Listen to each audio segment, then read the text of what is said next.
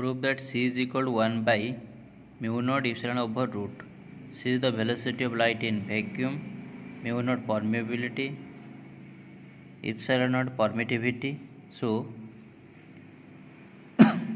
we know 1 by 4 pi epsilon naught. Okay, we know 4 pi epsilon naught equal to value of 1 by 4 pi epsilon naught 9 into 10 to the power 9 Newton meter square per coulomb square. Okay, and mu naught by 4 pi is equal to 10 to the power minus 7 Tesla meter per ampere. Okay,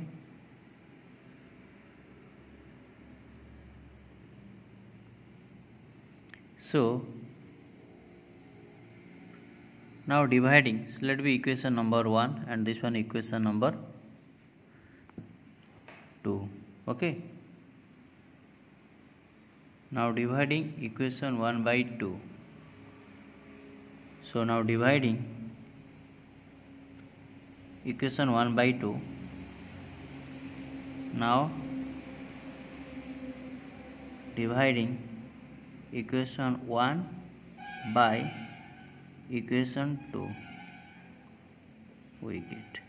So equation 1 is 1 by 4 pi epsilon naught divided by mu naught by 4 pi equal to 9 into 10 to the power 9 divided by 10 to the power minus 7.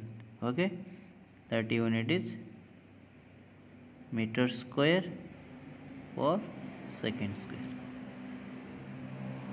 So here 1 by 4 pi epsilon naught into 4 pi by mu naught. Okay, 4 pi will cancel. 1 by mu naught epsilon naught equal to 9 into 10 to the power 9 plus 7 meter square per second square. Meter square per second square, that unit is meter square per second square. Okay, so 1 by mu naught epsilon naught is equal to 9 into 10 to the power 16 meter square per second square. Okay, so 1 by mu naught epsilon naught, 1 by mu naught epsilon naught is equal to this one also written as 3 into 10 to the power 8 meter per second of whole square. Okay, so this one is c is equal to value of c is equal to 3 into 10 to the power 8 meter per second, velocity of light in vacuum. Okay, so 1 by mu naught epsilon naught is equal to c of whole square. Okay, that is c square is equal to 1 by mu naught epsilon naught.